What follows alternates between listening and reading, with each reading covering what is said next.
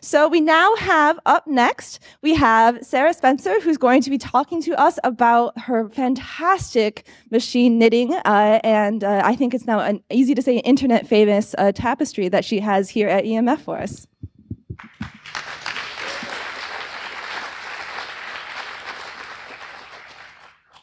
Good morning, everyone. Thanks for coming along. EMF has been close to my heart for a few years now. I went to EMF 2014 and I've been in love with it ever since. Now, this particular talk, I've actually had to cut it down a little bit. It was originally a 45-minute talk, so my apologies if I rush through a few things here and there. Mostly the Visible Knitted Universe tapestry is actually right at the end of the talk, so I really want to just get along to that because I think a lot of you also want to hear about that as well. But most of this talk is actually about the technology that made the tapestry. All right, so let's get started. I hacked a domestic knitting machine for the 1980s and I turned it into a network printer. I know that sounds completely ridiculous and you're probably used to that after a couple of days here at EMF, but bear with me and I hope I will have convinced you that that's exactly what I did, but happy to hear from the audience how you think I went.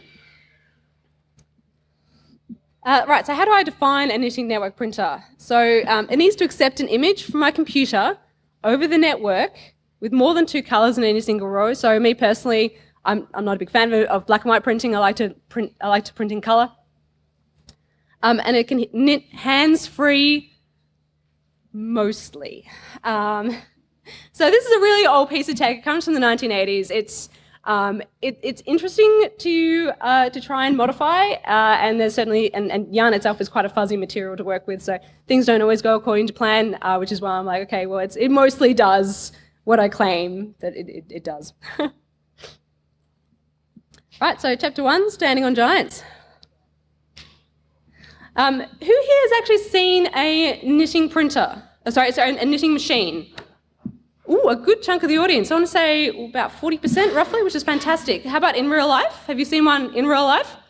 Excellent. Yeah, about 35%, which is so fantastic. So I don't need to spend too much time right now on going through the technicals, but basically this image shows you what a knitting machine actually looks like. We've got like a bed of needles. So you know traditional knitting needles, you have 2 needles and you pass the knitting from one needle to the next. You turn it around, you pass it back again, and that's knitting. This machine, however, it has 1 needle per knit. So that zoomed in graphic that you can see with the needles passing along. So you've got a carriage and the carriage pulls the needles out to collect the knitting and then it pushes them back in again and then they come out, pop out again. That's actually what does the knitting. So because it manipulates multiple needles at once, it can actually do it really fast. So I think that's kind of the main difference between traditional knitting needles and a machine which uses 1 needle per knit. And these machines are typically about 200 needles wide, so you can do about like 200 needles worth of knitting, or 200 knits wide. Right, so this is actually really hard work. So this video is the lovely Lorna Watt, who's demonstrating a particular technique called intarsia knitting, and she's using her knitting machine here. So I wanted to show you this because I want to emphasise how much work using these knitting machines are. It's a bit like a sewing machine in the sense that you sit there and you have to engage with the knitting machine in order to produce knitting. So it is considered a handcraft, even though you're using a machine to simplify some parts of the tasks. Other things can be greatly complicated by having over 200 needles. If you're using a ribby, then there's actually 400 needles. Yeah, so it is a handcraft, and I had the crazy idea about automating this, which is a little bit nutty. I'm not going to spend too much time on this slide, but basically I wanted to emphasise that these old knitting machines, they originally started being built in 1955, or the Brother range specifically, the Brother brand, and they stopped making them in 1996. I think that was the Brother 970. That was the last machine they ever produced. Basically, the industry changed, and people just weren't buying knitting machines as much anymore. It was just so much cheaper and easier to just go out and buy your knits without having to make them at home. Yeah, the industry changed, so they aren't being produced anymore. So there's a huge variety. In terms of hacked knitting, there's a huge variety of different machines, all the way from purely mechanical to electro knitting, which actually has an onboard computer. Yeah, so there's a bit of a lull in the actual history of knitting machines, and then in 2007 there's this incredible server hack, which I'm going to show you in a moment, by a pair of Berlin art students. And then from there we actually see a whole bunch of other hacks coming in on these old knitting machines, specifically the electro range. We have an Adafruit hack, a YAB shield, which is incredible, basically replaces the onboard computer. And then the Knitterate. Has anyone here heard of the Knitterate on Kickstarter? Yeah, we've got a couple of people. How amazing is that machine? So Knitterate is a whole new domestic knitting machine, which was produced by a team who tried to start an open source knitting machine project, but because the hardware is so specific and needs to, or is so intricate that it needs to be produced in a factory, they couldn't actually make it open source completely. So yeah, Knitterate, amazing machine, really, really cool. Right, so this is the Gelsomnia by a pair of Berlin art students, Magdalena and Hannah. I don't actually know very much about this. I can infer from the photo that they've taken an old mechanical impisial machine, which has a punch card system in it, and then you can see these silver devices are servos which are reaching into an old punch card system and manipulating the punch card as it goes, which is fantastic. This is the only hack that I've seen out on the internet anywhere that actually hacks a purely mechanical knitting machine. I have a purely mechanical knitting machine at home, haven't managed to hack it yet, so I would absolutely love to find out more about this if anyone else can speak German and help me search for it. But the actual hack that I use today is based on the Adafruit hack, which is the core part of the hack was actually written by Steve Conklin with help of Lee Morfrieda and Becky Stern. So Steve actually wrote a Python floppy drive emulator. And this Python floppy drive emulator, if you use a hacked FTDI cable, can plug directly into the old floppy drive port on the Brother 930 knitting machine. So the original floppy drive port, the intention was you draw out your knitting pattern onto a mylar sheet, basically a piece of paper. You scan it into the onboard scanner on the knitting machine, and then you can save, so you can back up your patterns onto floppy drive and recover them again. But I mean, why use the onboard scanner? We can just talk directly to this old floppy drive port and upload patterns that were never originally, part of the scanning process, which is absolutely brilliant. That's something that Steve Conklin built that part of this hack, which is absolutely incredible. Right, so with Python, we can now create an image, and it can be converted into a knitting pattern and then upload directly onto this very old knitting machine, the 930. And that's the URL for it. At about this stage, so we're talking roughly 2013 now. This is when I'm like, this is so amazing, this is incredible, I need to get into this. And I found by complete coincidence on the London Hackspace wiki, they had documented that they have a Brother 950 knitting machine. And it's just, the documentation, it's in this location, you can find it here, these are the maintainers. I'm like, you guys are awesome. I jumped onto the RC channel. I'm like, do you mind if I come along and hack your knitting machine? They're like, sure, why not? Come on in. And I'm like, oh, you guys are so cool. So mad shout out to the London Hackspace who actually got me into all of this in the first place. Really amazing group of people. So this is me taking the Adafruit hack and using it on their Brother 950 knitting machine. You'd think, so the original Adafruit hack from the US, it was on a 930 knitting machine, and then the one that we had at the London Hackspace was the Brother 950 knitting machine. Now you think 930, 950, they must be quite similar. Surely the hack would just, work seamlessly, and not really. The 930 knitting machine is a 16-bit knitting machine, and the 950 is a 32-bit. Quite different. It took me a little while to figure out how to modify the hack to get it working on a 32-bit, but I did in the end. And this is one of the very first things that I knitted from my computer. So you can see the graphic there on my computer. And the computer is connected using hacked FTDI cable, which I believe Charles Yarnold actually hacked that FTDI cable for me. So shout out to Charles, who's in the audience today. Yeah, so that was my first actual print, if you will.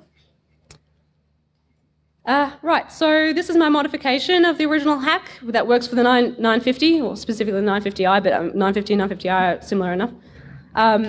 Right, so first point, can accept an image from my computer. Check, yeah, I think I managed to do that, so that's good. Right, over the network.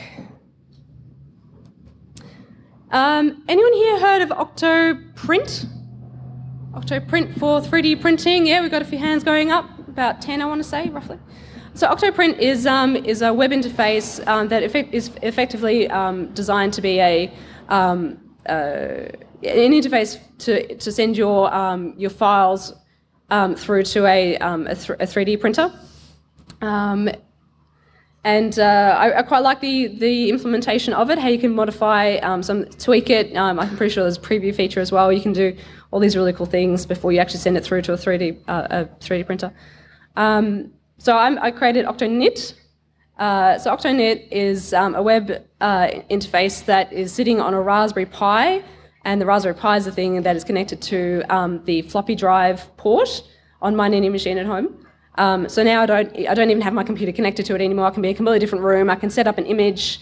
I can send it to OctoKnit, and it can I can preview the graphic in the actual knitting grid before I get the knitting machine to start printing it. So OctoKnit is the web interface for it, and this is where OctoKnit lives today. So that's the Raspberry Pi connected to my knitting machine. And that's my source code for it. So it's now working over the network, which is nice. Right, so not just black and white, and this is where things get quite interesting. So when I was at London Hackspace, I was running some tutorials for people to teach them how to actually work with these old knitting machines. And I created some samples. So I was particularly interested in multicolour knitting, or in these samples in particular, two-colour knitting. So I was actually learning about knitting and learning how to knit, and at the same time I was trying to hack this knitting machine, which is blew my mind in a few places. So here's some samples that I made for the London Hackspace. I don't know if they still have them anymore, but they were kicking around a few years ago. So these are 4 examples of ferrule, intarsia, double jacquard, latched ferrule. So they're just different techniques of knitting two-colour. But in the front, they look very, very similar, and this is the thing that I want to point out, that they look similar from the front, but in the back, it's a wildly different story. Ferrule in particular, it works quite well for two-colour, but when it comes to three-colour, on a knitting machine anyway, there's a lot of hand manipulation and it gets quite complicated. Same for a latched ferrule, and intarsia is probably the most complicated of the lot in terms of trying to get it to work on a knitting machine. So there's a lot of hand manipulation. Now I'm trying to automate this process to simplify it. Excuse me. So the particular technique that I was quite fond of is double jacquard. And double jacquard is double layered knitting. So you've got knits in the front and knits in the back, and the purls are in the middle, for anyone familiar with the knitting terminology there. So 2 layers. So you actually have one picture on the front and a completely different picture on the back, which is really awesome. So we don't have to hand or float yarn that's not being knit into the front. In another technique like ferrule, it'll be floated in the back, which is just a strand of yarn, which is okay if you have really short strands, but when your strands get quite long, they can get tangled, they can start pulling on the knitting, and the knitting can actually start falling apart, which isn't good. So I was quite fond of double jacquard, and not just for the reason that it's nice and neat and clean, but also because it really simplifies the process. So this is me doing double jacquard. So at this point, we've got the network part, and this is the actual knitting by hand. So you can see that there's 2 parts of this process. There's the left and right motion, and then there's the button pressing. Left and right, and button pressing. Compared to the video they showed you earlier of Lorna Watt knitting the intarsia, this is a lot closer to being possible to automate, which is what really excited me about this. So double jacquard, loved it. Now the other cool thing was the knitting machine was always possible to do multicolour knitting, to do more than just 2 colours. The patterns themselves actually supported it. And in this card that you can see just on the right-hand side, you can see numbers, and those numbers change. You got 1, 1, 1, 2, and then 1, 3, then 1, 3, 4. So it could always support multiple colours. But what I really know, in particular, what I noticed about the original Adafruit hack was it didn't support multiple colors. So when Steve Conklin and Lee Morfreda, when they were looking into this, they never completely reverse engineered the file format for these old knitting machine patterns. So they never quite worked everything out. So just with a process of hacking it and trying it and see what changing things and seeing what happened. Reverse engineering. I worked out a few things like how to change the width and the height. So the original Mylar sheets were essentially 60 pixels wide and 150 pixels tall. But the knitting machine can support a variable width and height. So that was one really cool thing that really helped me. And that actually turned out to be a really important step to find out the next thing, which is this MIMO field, which was always blank in the original hack. And this, I'm pretty sure this comment here, if I can read it out to you, I'm pretty sure the comment was written by Steve saying, "The MIMO seems to always be blank, I have no idea really." And I noticed that it was always the same length as the number of rows in the knitting. So there's always the same size as the number of rows in the knitting. And that's where I'm like, oh, I know what that's useful for. The colour integer, that's where we store the colour integer. That's how the knitting machine knows what colour it's supposed to be for that particular row. So I was super excited about that. That was a major epiphany moment for me. That was a big turning point. I think it's circa 2014 this stage.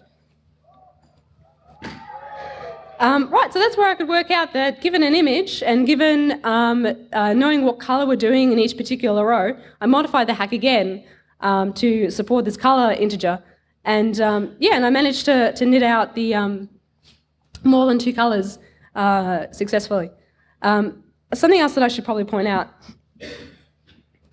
is that the actual knitting itself, the limitation of only having one colour changer on one side means that you have the colour in the carriage, you go all the way from the colour changer to the other side, so you've started knitting on that row, and then you have to return to the colour changer before you can actually switch colours again.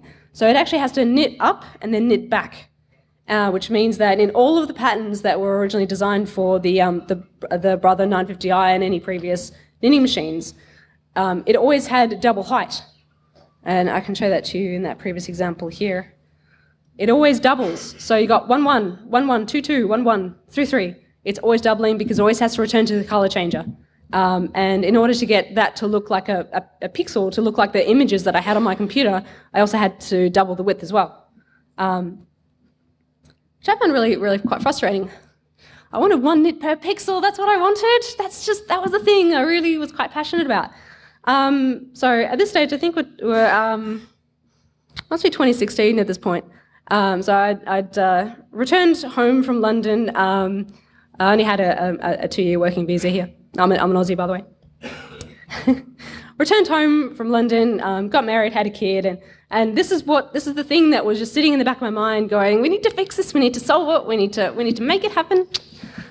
So one thing about having a newborn is, of course, that you spend a lot of time awake, your hands are full, you are physically exhausted, but your mind doesn't really get exercised much at all. So I found that I spent an awful lot of time thinking about this problem. I had my hands were full. I couldn't actually do any typing or do any testing or anything, but I thought about it. And this is what I came up with: 4 different potential solutions to this particular problem. And the computer scientist and me thought, well, let's just do them all. Let's just program all of them and see what happens. And this is the output. So the original one we have here is 4 nits per pixel, so that's that one.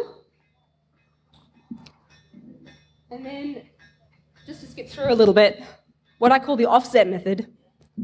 1 nit per pixel, and the elongation problem is somewhat reduced, which I'll explain that every time you do a pass of the knitting carriage, you have to knit into the back because it's bird's eye.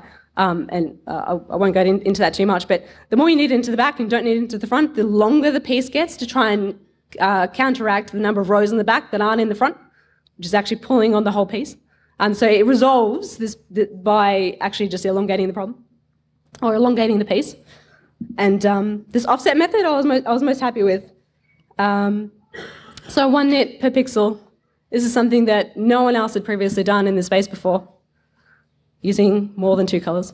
I did actually go onto some knitting machine forums and sort of I did a big blog post on this, on how it works and how you can do it. Like, you can actually test the theory on a knitting pattern sheet and scan it into the knitting machine. If you haven't already hacked a knitting machine, you can still test this idea. Most people are quite confused by it. I did get feedback from one crowd who released commercial software for these knitting machines, and the main feedback from them I got was, it's interesting. Doesn't work though. It's not possible. It's right here. I've done it. It's physical. I've done it. Anyway. There's the back, because I'm a knitting machine enthusiast. I always show the back of my work, so that's the back. Done in double jacquard with bird's eye backing. And just a small comment on 4-color. There's Gizmo in 4-color. I don't do too much 4-color because with that many rows in the back that aren't in the front, it's actually starting to bulk up the knitting a fair bit. It looks okay when you look at it in a picture, but if even you want to come up here after my talk and want to feel some of this fabric, 4-color just doesn't quite feel right as a fabric, although it looks all right. So I have tried 4-color.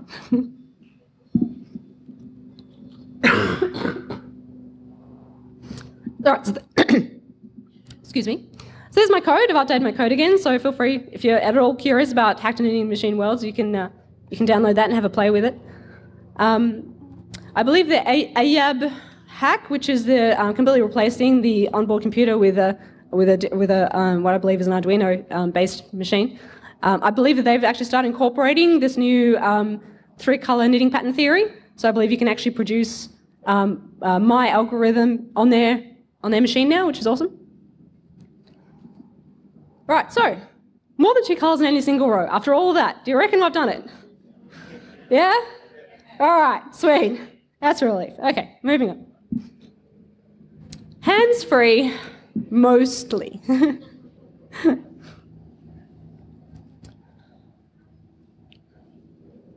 Right, so I didn't actually reinvent the wheel this time.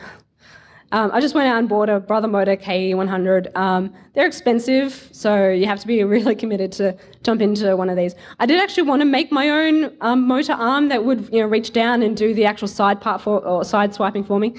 But I've got a toddler, so it's my excuse. But the automatic color changer. So I did mention earlier that we have 2 particular actions that were between me and getting an automatic knitting machine. So one was that side swiping, which is replaced by a Brother Motor arm. And the other one, I have to admit, I went to my husband, who's really quite amazing in the world of hardware hacking. I went to my husband and asked him, hey, can you automate this button pressing for me? And he took one look at the problem and he's like, nah, can't be done. A couple of days later, he came back to me and he's like, oh, no, actually, yeah, I can. I've already done it. So this is his GitHub repo. He's actually got, he's got not just the code for this hardware device that he's created, he's also got instructions on how to build one, which is awesome. So I've been getting a lot of requests saying, hey, when are you going to sell them? When are you going to sell them? When are you going to sell them? I'm like, eventually, but you can just actually build your own. So big shout out to Major. Really, really cool piece of tech. So putting it all together, this is a time-lapse video. So this is where I say it's mostly automated, so I still need to cast on. For any hand knitters out there that appreciate the casting on process is quite frustrating, no matter what part of the knitting world you come from. But yeah, the nice thing is I can actually walk away from the knitting, which is pretty much my goal. That's really what I wanted to achieve, which is good fun. I do still have to come back roughly every 100 rows or so because the knitting is coming down underneath the knitting machine and it's being held down by weights. So after about 100 rows, the weights are getting close to the floor and I need to come back and move them. I'll try and automate that one too for you. Right, so this particular knit actually was completely flawless. It worked beautifully. Then I came back and moved the weights. It worked beautifully, except the device I was using to take the time lapse, it ran out of battery. So you just have to trust me that it worked. There we go, cut out there. And also the casting off process looks very similar to the casting on. So I just have to, for each needle that's holding a knit, I just need to close it off and finish it up. So this is the piece of that I was knitting that particular day. It's a tessellated rocket scarf, MC Escher style. Good fun. Right, can hit hands-free mostly. What do you reckon? Did we get there? Yeah? Sweet.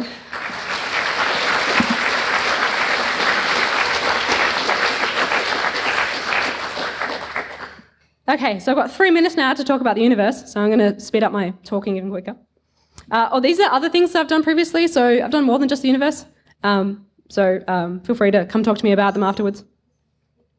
Right, so, my goodness, I tweeted this on Sunday, and it got, since last Sunday, so a week now actually, now that I think about it, it got 14,000 retweets and 72,000 likes on Twitter. Wow. That was overwhelming. Amazing outpouring of love from the internet community, which is absolutely incredible. I've never done anything that anyone's liked that much before. So amazing. So this piece was actually part sponsored by EMF Camp. It wouldn't exist without EMF Camp. I really wanted to emphasize that. So the blue yarn and the white yarn was paid for by EMF Camp, but I was a little bit too ambitious and I made it too big so that EMF Camp couldn't actually afford the grey yarn, and that's fine. So what you're seeing here is a picture of the visible universe that we can see with the naked human eye. So it's all 88 constellations. Across the top, we've got the constellations in the northern hemisphere. Across the bottom are the constellations in the southern hemisphere. There's the equatorial line that's through the centre, which is basically the equator of the Earth projected out into space. So you can get a sense of what part of northern and southern hemisphere you can see. The grey cloud is actually a representation of the Milky Way, and we've also got the sun, the moon, and the planets in this particular piece. The stars have been scaled according to their luminosity or magnification, actually. Humans can see up to magnification 5 or 6 with the naked eye comfortably. That's how you can see that this piece shows up to magnification 5. So it's really the visible universe according to the naked human eye. The planets, I actually designed the planets to line up to a particular date and time, and they lined up at 6 p.m. Friday the 31st, the day that EMF opened.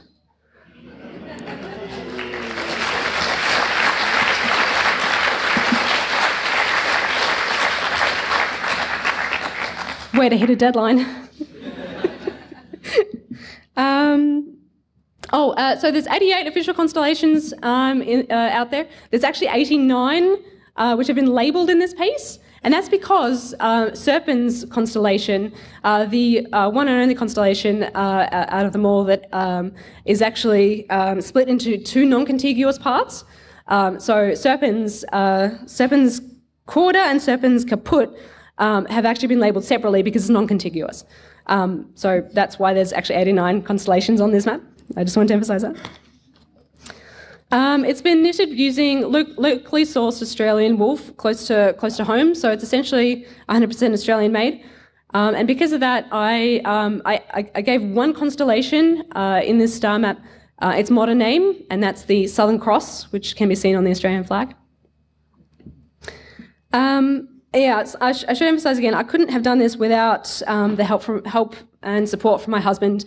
I've been working on this for a couple of months now, and it's been pretty much every single weekend for several months trying to get this piece finished for EMF Camp. So big shout out to John Spencer, he's been absolutely amazing. And surprise, it also lights up. So I took this, oh, by the way,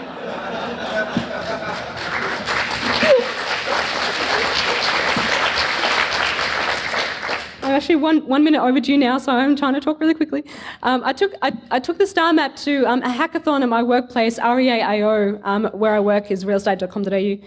And I got a team, an amazing, incredible team of 18 people, and we designers, front-end developers, back-end developers, system architects, and we got together over 3 days. And we built a website that talks to an AWS Lambda service, that talks to an AWS IoT service, that lights up NeoPixels in the knitting, which is controlled by an ESP32.